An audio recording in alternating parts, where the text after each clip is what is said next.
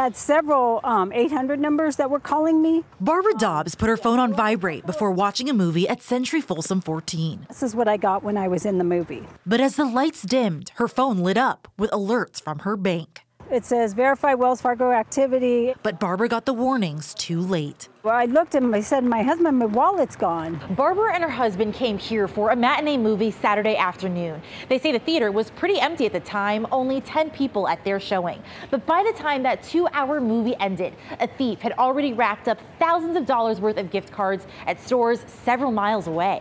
They went to movie staff for help. He said they crawl under the seats and then they get their hand up between the seat and they can get their hand in your purse and grab your wallet and run out. Her cards wound up at the Target 3 miles away. The thief allegedly used them at self-checkout to buy nearly $2,000 worth of gift cards. So anybody can come in here with no pen number, no signature, some random person's card and just buy all the gift cards they want. I was like, that just doesn't seem right to me. Folsom police collected surveillance images from the cameras at that self-checkout kiosk and from cameras in the parking lot. Those images show a suspect in his 30s driving a white 4-door sedan.